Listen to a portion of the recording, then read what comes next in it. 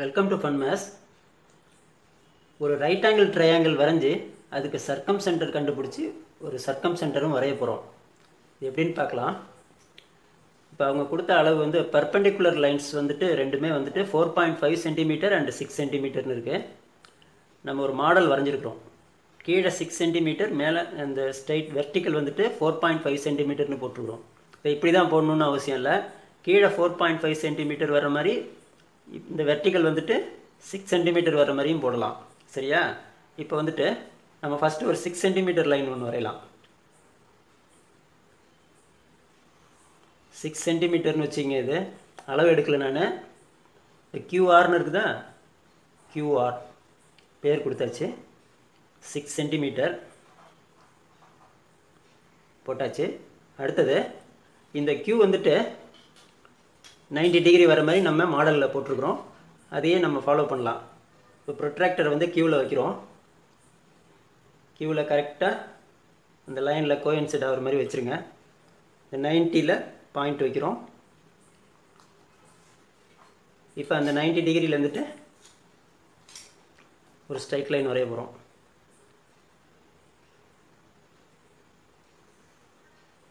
சரியா? இப்போ இந்த பர்பெண்டிகுலர், இந்த கியூஆரோட பர்பெண்டிகுலர் வந்து எவ்வளோ இருக்கணும்? 4.5 இருக்கணும். 4.5 கேம்பஸில் எடுக்கிறோம்.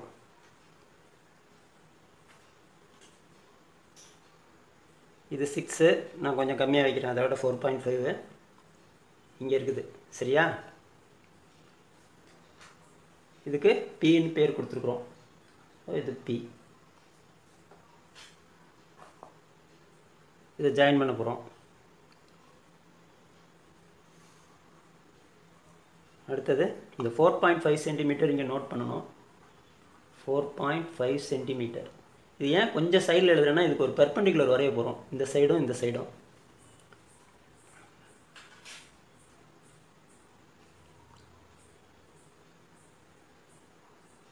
ஃபஸ்ட்டு ஆரில் வைக்கிறேன். இது பாதிக்கு மேலே வரணும் கேம்பஸ், அவ்வளோதான். நல்லா பெருசாக எடுத்துக்கலாம்.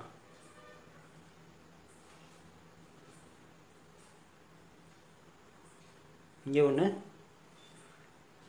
இங்கே ஒன்று வரைஞ்சிருக்கிறோம். கீழே தெரியுதா? கீழே வரைஞ்சிருக்கிறோம், இங்கேயும் வரைஞ்சிருக்கிறோம். அடுத்தது இங்கே வச்சுட்டு இங்கே இங்கே. இப்போ 2 பாயிண்ட் இருக்குதா? இந்த பாயிண்ட் ஒன்று, இந்த பாயிண்ட்டு. இது ரெண்டையும் கனெக்ட் பண்ணுறோம்.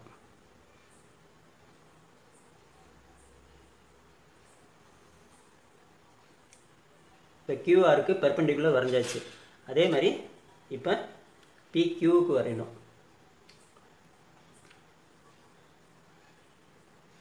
இங்கே ஒரு ஆர்க்கு, இங்கே ஒரு ஆர்க்கு. கியூவிலேருந்து எடுக்கிறேன். அடுத்தது பி.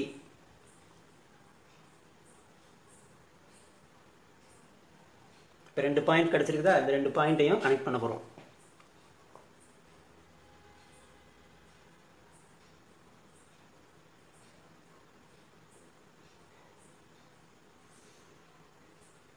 கனெக்ட் பண்ணியாச்சு. இப்போ இந்த 2 பர்பெண்டிகுலரும் கட் பண்ணுற இடம் இந்த பாயிண்ட்டு. இதுதான் எஸ்ஸு. இந்த எஸ்ஸு தான் சர்க்கம் சென்டர். ரைட் ட்ரையாங்கிள்னு கொடுத்துருக்காங்கல்ல, செங்கோணம் முக்கோணம்.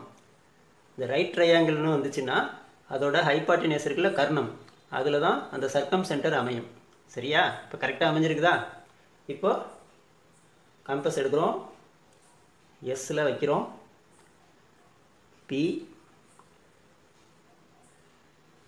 நீங்கள் எதுக்கு எடுத்தாலும் வரும், எதுக்கு வேணாலும் எடுத்துக்கலாம். எடுத்து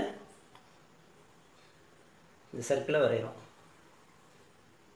நான் எதுவுமே அளவு எடுக்கலை, நீங்கள் கரெக்டாக அளவு எடுங்க. சரியா? வரைஞ்சாச்சு. இந்த இடம் வரல, கோச்சிக்காதீங்க. இந்த வெளிவட்ட ஆரம் கேட்டாங்கன்னா நீங்கள் வந்துட்டு இந்த எஸ்லேருந்து இந்த பி அல்லது எஸ்லேருந்து கியூ, எஸ்லேருந்து ஆர் எவ்வளோ இருக்குது அப்படின்னு அளந்து எழுதுனா போதும். ஒருவேளை வெளிவட்ட ஆரம் கேட்டாங்கன்னா இந்த பாயிண்ட்டை அளந்தீங்கன்னா போதும். ஏதோ ஒரு பாயிண்ட்டை எஸ்லேருந்து அளக்கணும். சரியா? இப்போ வந்துட்டு எடுத்து எழுதிடுங்க. எஸ் வந்து சர்க்கம் சென்டர் அல்லது வெளிவட்ட மையம். வெளிவட்ட மையம் இப்படி எழுதினா போகிறோம்.